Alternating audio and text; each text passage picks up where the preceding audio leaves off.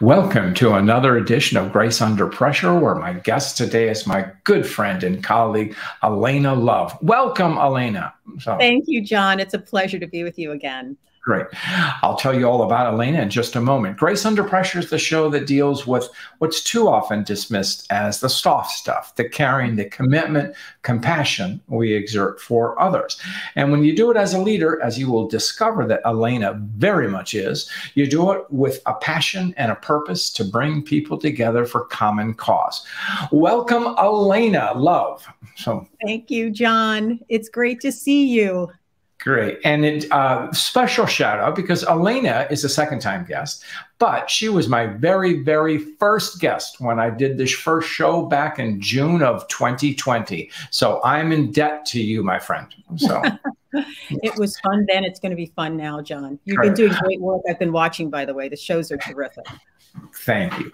Alaina is the CEO of Purpose Link Consulting and the developer of a very, very powerful instrument called the Passion Profiler. I have taken it, and I'm one of the few people that actually flunked it. No, seriously, it's a great tool, and she'll tell you about it. Alaina has been a longtime HR executive, and now she runs her own business. She worked for she was the executive director for HR for Merck and ran the HR practice. And she worked in the field of immunology, which, gosh, I think that's a little relevant these days. She's the co-author of the Purpose Linked organization, and which has captured her research in an exciting way. She's a regular contributor to a Smart Brief Leadership. Alaina, it's wonderful to have you on the show again. Thanks again. I'm looking forward to digging in today. We've got some good things to talk about, John. Yes, we do. Alaina, you're out in the world with executives. And I know you were just in DC and you delivered a keynote to a sort of an empty auditorium, but it was full of virtual people there. So, which is kind of the tenor of our time. So you're out with executives and work with senior leaders. What are you hearing about where we are right now, 2 years into this pandemic? People are exhausted. I mean, clearly people wish this could all be over. And, there was great hope that when we all got vaccinated, we'd be able to go back to quote unquote normal, whatever that looks like. But I think that we're also seeing a period of time where leaders are absolutely fatigued. Really fatigued, because I think they've been carrying the ball around this issue for a very long time. And as someone told me recently, I didn't learn about this in B school. This wasn't something that I was ever prepared to handle. And I've heard other people say to me, I didn't sign up for this. Just a second. When is this going to stop? So I think we really have to, as folks who work with executives, be thinking about how do we keep their energy up, because this is not a sprint. It's a marathon. It's going to be a while as we navigate through this and help people understand how to manage each part of this experience as it unfolds. I'm going to see that's great. And I agree. I'm going to see kind of a curveball question. So I don't disagree at all about the exhaustion, the weariness. I feel it. I know executives do. But if we stand back, we say, well, wait a minute. Executives, like many of us, are working virtually or maybe in a hybrid. So we don't go into the office as much as we used to, if at all. So what's to be tired about, Alaina? Well, think back on when this all started. I remember having to work with the team. There was a request to do an important session with a team of about 60 people. And I realized normally I would be in front of the group of people and I can feel their energy. I can read body language. I can see what's going on. I can have those small moments in the hallway to connect with them and talk further, to really dig in with what's going on. All of that was gone. I was going to have to connect with 60 faces across a screen. And I think leaders are facing that same thing. They're managing in a virtual environment, many of them, or a combination of sometimes I get to be with people in the office, sometimes I don't. There's still this air of caution about how we interact with one another. So we don't have the same, degrees of familiarity that we would normally have. We're not hanging out with each other, fist bumping and sharing a cup of coffee right next to your, a work colleague the way you used to. And I think that they're also in a situation where when you're dealing with the issues that we've dealt with over the last couple of years, you have come to know your people differently. You've come to know not just who they are in the work environment, but their whole lives and everything they're trying to manage. You remember all the times when people would turn on their Zoom screen and we'd see the cat walking across, or the baby would be crying, or the dog's barking, as mine may well do while we're on this session today. It's live TV. It's a live TV, right? And we really got to know people at that level. And so there's, as a leader, there's a sense of responsibility now, not just for the individual, but for all the people in their lives that they carry, that are part of how they exist. And I think it has ratcheted up the sense of ownership that leaders have for the experience that their people are having every single day, some of which they can't control because it's not in front of them. It's not like right. You walk into a building and there it is, and I can control that space. You know, you said something very interesting. I like the way you phrased it. You talked about the energy of people. And so often, and, 3 years ago, you would have said, I'm tired of this, of people. I need to get away and things like that. And that's why we have something called vacations. But there is true energy, as you spoke about. I know just the other day I gave a keynote and it was in a hybrid environment, but I was virtual. And so I have to bring my energy level up, but I'm communicating to a camera lens. And there's no feedback from the audience, and that's exhausting. And I'm just doing it, on a temporary thing. But imagine day after day doing that.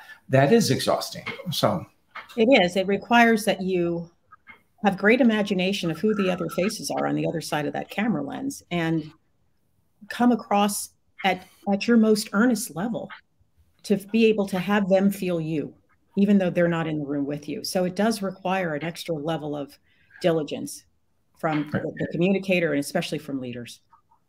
Now, so much of the work that you have done for so long revolves around purpose. Would you say that the pandemic has had an effect on our purpose, Alaina?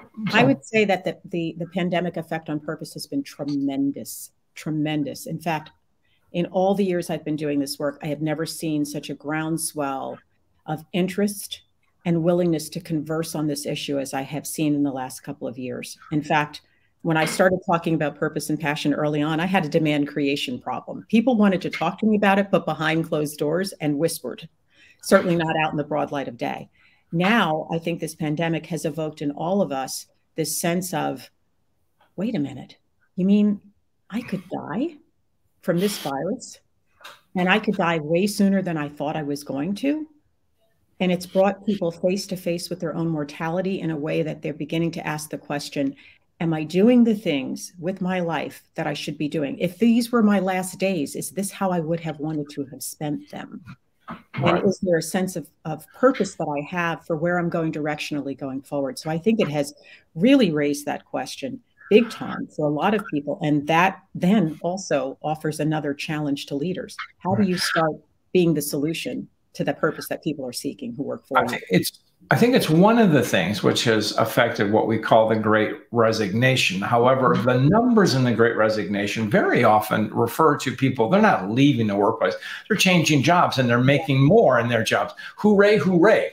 But there is a portion, and I don't know what the numbers are, but just what you said, it's kind of like, is this all there is? And so do I really want to be the vice president of marketing? Or do I really want to have an office in the C-suite? Or is there something better for me? Are you hearing that, Alaina? So I am. In fact, it dovetails perfectly with the research I've been doing over the last number of years on this issue, which mirrors what positive psychologists would call the U-shaped curve of happiness. In the U-shaped curve of happiness, they say, when we're 18 to 20, 24 years old, we're on the high end of the curve, we're feeling pretty happy. And then we start taking this dip down as we enter our 20s, and we trough out in our 50s, and we start coming back up the other side of the curve in our 60s and beyond, and we attain a, ongoing level of happiness. Because what happens as we get older is that we begin naturally to search for meaning over money. So meaning becomes the thing we seek, and the things that we involve ourselves with are things that give us a sense of fulfillment and meaning. Whereas earlier in our careers, we may be chasing, the almighty financial reward for what we're doing, and buying a house, and having a family and that sort of thing, and be preoccupied with that. Well, very much so. It's having a family. I mean, that's when kids come, and you're a mom of a grown son, a very accomplished son, I will say. That takes a lot of energy. And so, and good, all good things. But when our kids leave the house, and which is good, we want them to, we have more time for ourselves. And so then we begin to wonder where we are. So that's all part of the natural. But I think, as you said, if we confront our mortality as we do when we age, but what else is that we want to do? What more? And,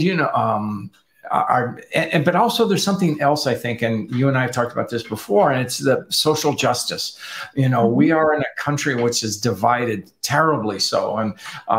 And so people are saying, well, can I get involved, or what should I do? Are you hearing that, Alaina? So absolutely, I'm hearing that. I think, just to continue the thought that we were discussing previously, you're right. We do naturally, as we age, look for more meaning. At least the data shows us that. But what I'm also finding through my research is that at about age 32, we start having a very different discussion with ourselves about where we're headed and what we're doing, and does it matter? What's happened is that this pandemic has spread out that to other age categories that it normally wouldn't be happening to at that phase of the game. So you do have people in their 20s and 30s and 40s and beyond looking for meaning, and meaning includes things like social justice. Am I supporting the things that I think are important in my life and in this country, or in the community that I'm a part of? Am I willing to stand up and demonstrate courage of conviction, especially if I see injustices occurring? And that provides people with a sense of meaning when they are engaging in activities that put us to a more socially just world than we have been in. So yeah, I'm seeing that as well. If there's a good news story to that, I think what we're seeing is our children, high school and collegiate, whatever they are, they've embraced this fully. And it's kind of like they look at us and it's like, what's taken you so long? And I find hope in that. But also they've been tested very, very hard in this pandemic. And I think they will come out stronger. Do you have that sense, Alaina? I have a feeling that they'll come out stronger depending upon what age they were when they went into this. I think we're going to be listening to psychologists and social scientists talk about studies on the effect of this pandemic on children for decades, eons to come. I don't think the book on that has been written yet, but I certainly do think we have a cohort of individuals who are either about to enter the workforce or who are in the workforce now, who are saying, we want something better. We're willing to fight for the something better. They've been raised by people who have said to them, find your passions and make that a career for yourself. And they've taken it seriously, so seriously. It's not just find your passions and make a career, but they're operating with the notion of, I'm going to find my passions and build my life around it. So the contract that they have with the employer is very different now than it was 20 years ago. Thank you. I want to drill down, and you work at the nexus of passion and purpose.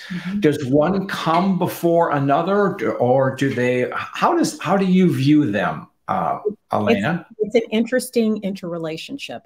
When I think about purpose and passion and the interconnectedness between the two, I think of purpose as being at the core of everything, the core of who you are. And based on my research, it seems to indicate that we come into the world with this sense of purpose. We spend our lives trying to figure out what it is, maybe trying to articulate it in some way, but it's kind of a deep hardwiring that we carry.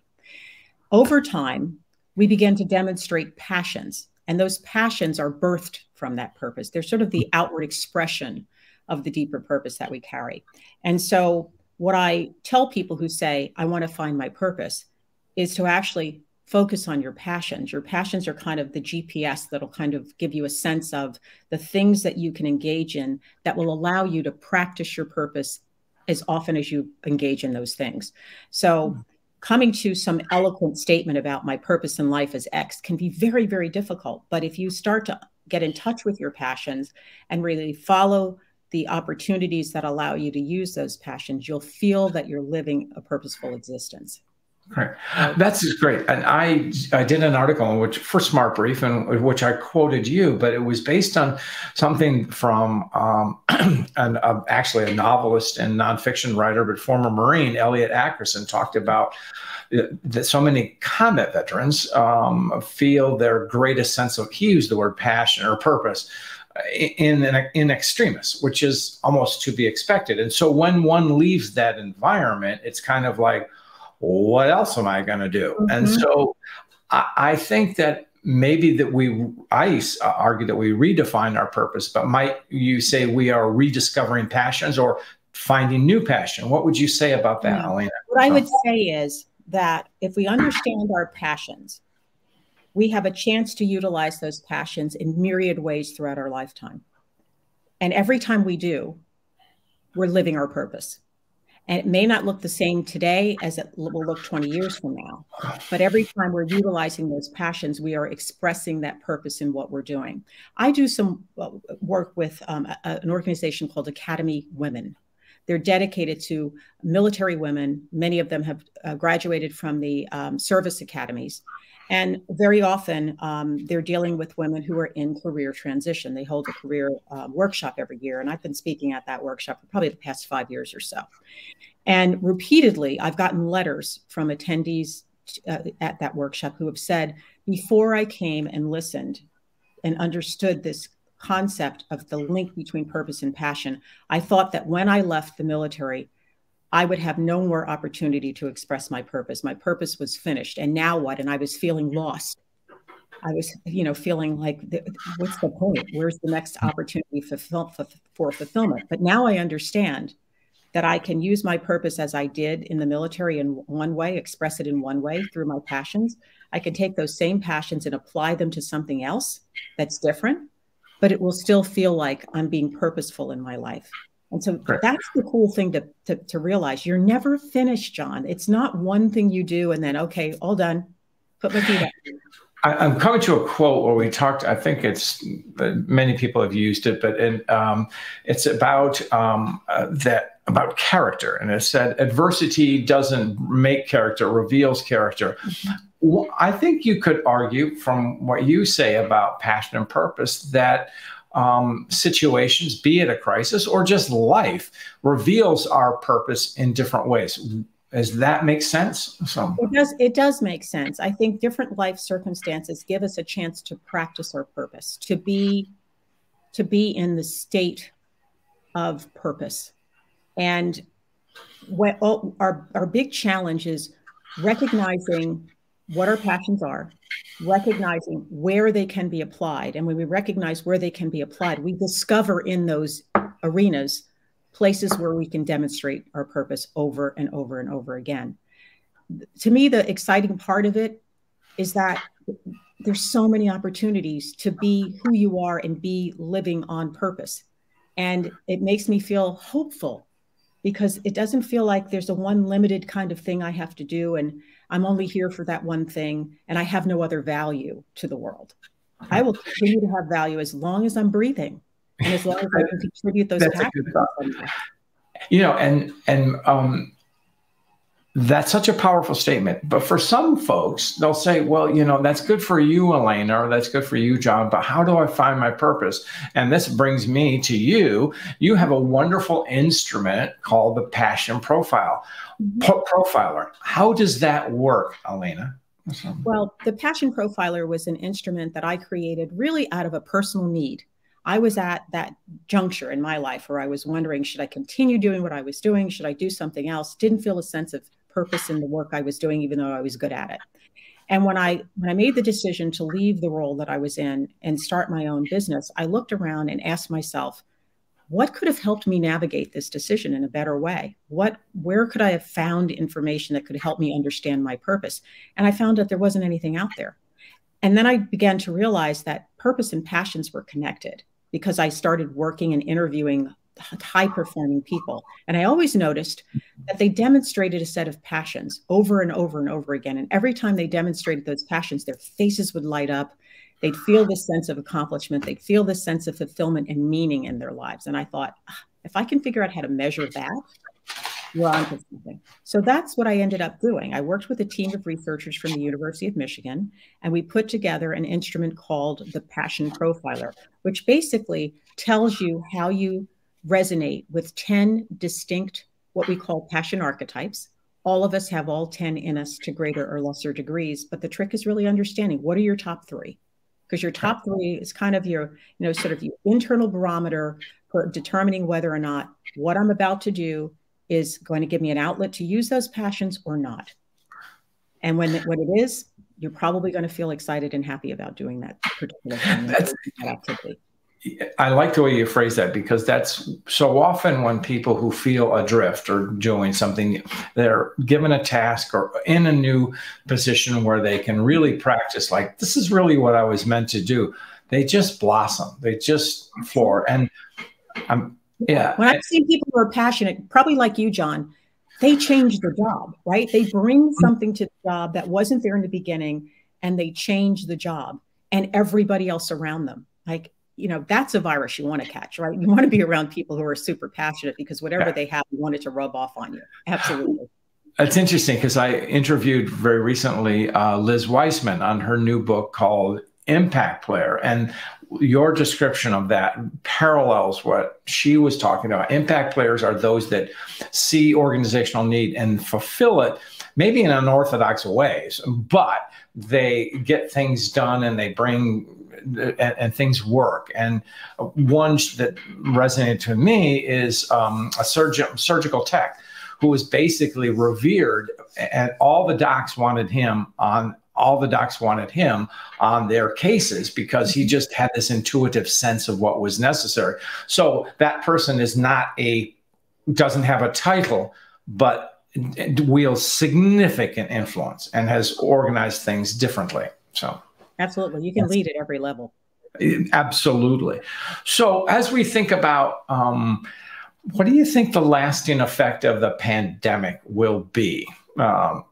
Positive, negative? So, well, I think the positive lasting effect will be that it has tested us and shown us that we're capable of much more than we thought possible. I think there's a real sense of capability that you receive from that realization. Like, I didn't know how to do, half the things I'm doing 2 years ago that I know how to do now. And I've figured my way out of tough situations that I didn't expect to have to ever face. So we've learned we've got more resilience than perhaps we thought. I'm so glad you say that, because that's something I like to talk about. And I've stolen this concept from Eileen McDarg, who talks about resilience. And I always thought of resilience, and I think it is a bending, not breaking. But you come through an experience like we're all doing, you are transformed. Mm-hmm. And just as you said, and I was talking to an audience the other day, I said, celebrate what you've achieved. You may not think it, but you've survived, and not only survived, you thrived. Yes. And I loved how you put this, we are more capable of what we thought we were. And that's something crisis teaches us. So. And I would suggest, John, it's not just bending, but not breaking. It's bending and growing. That's what we've all done through this experience. I think we've grown. Great. And so understanding and then I think the purposes becomes our lodestone and focuses in the right direction. And it's, I like to, it's not a pleasant time for employers when they think of great resignation, because they want to hold on to employees. But if an executive comes to you, Alaina, and says, how do I deal with people wanting to leave for another job? What do you tell them? So I think it's really important, not just for now, but for always, for leaders to be thinking, do I understand this person that's working with me? Do I understand their passions? Do I understand what they want to accomplish in the world, in their lives? And am I providing any of that opportunity in what I'm asking them to do? Because if you're providing them with an opportunity to use their skill set, you're providing them with an opportunity to express and utilize their passions in the roles that you've carved out for them. And you're putting them in an environment where their values are honored. it will be hard to recruit them away. It will be hard to recruit them away. I mean, we all have a baseline level of pay we expect to receive for what we're doing. But when that combination of skills, passions, and values comes together in the environment that we're in, my data, my research shows it's difficult to recruit people away from that because they feel like, I don't know if I'm going to find that. And maybe the place across the street will pay me more, but I don't know if I'll get that combination where I'm operating in that sweet spot. And there's value that has. I like how you explore that, but that would mean actually having a conversation with your employees. Would it not, Alaina? It absolutely demands that you have a conversation with your employees, many conversations with them, right. And honest conversations. And make them know that make it known that they're valued. And yes. That's just an affirmation of them and who they are, what they're doing. So, Alaina, we are racing along as we do. Whenever you and I speak, we speak. Time goes fast, is what I want to say. Yeah. So, and you know, I always ask our guests a question about grace. Do you have one you want to share with us? So. A moment of grace that I've experienced. That's your question. Yeah, a time of grace, and it could be transitory or transformative. I've heard all. I've heard them all. So I think there's two observations that I have about grace that I'll share with you. One is that there is a connection between purpose and grace that I think we need to appreciate, because when we're operating in our purpose, we are actually in a graceful state of being. Purpose isn't a destination. It's not an act. It's a state of being. And we are at our most graceful in that state of being when we're operating on purpose. So that would be the first observation I would make. I like that. That's good. The second is that I have, I reflect almost daily on how fortunate I have been to have had a life where I've experienced many moments of grace. I mean, this conversation with you today is one of them. It's another moment of grace that I'm experiencing. We're exploring, our favorite topic in our conversation today. But I'm drawn back to reflecting on something that I'm writing about in the new book that I'm working on called Permission to Be. And I wrote a story about an aunt of mine. And this particular chapter that I was working on, which I thought was going to be the most difficult chapter to write, is on loss, death, and rebirth. It's looking at how we use our purpose and our passions to navigate some of the most challenging times in our lives. She was sick with congestive heart failure, didn't want anybody to know until it was really impossible for her not to share it. And she allowed me to navigate the last weeks of her life with her, and to be sure that her wishes were fulfilled, how she was being cared for was structured in the way that she wanted to. And on the last day of her life, we spent the entire day talking about music that she loved. I had my computer there. I was playing different pieces of music for her. We talked about who she most wanted to see when she crossed over to the other side. We talked about the things that mattered most to her.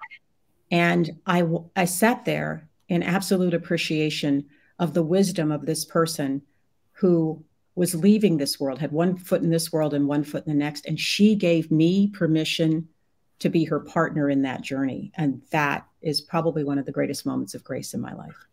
Wow. And I would call that the duality of grace. She giving to you and you giving to her. So it's that combination together that made it so very special. So I'm eager for your new book to come, and I know you're working diligently on it, and you are being very purposeful as you pursue it. And you're working hard on it. So, Alaina, with that, I'm going to say, how can people find you? So, oh, that's easy. They can consult my website, thepurposelink.com, or you can email me at info@thepurposelink.com. Great. Well, we will put your website in the notes so everybody can find it. And Alaina, it's such a joy to see you on the show again. And I say thank you, my friend. You have taught me much, and I know you'll teach me more. So. And I've learned so much from you, John. Thank you for having me here today. Well, thank you. With that, we're out.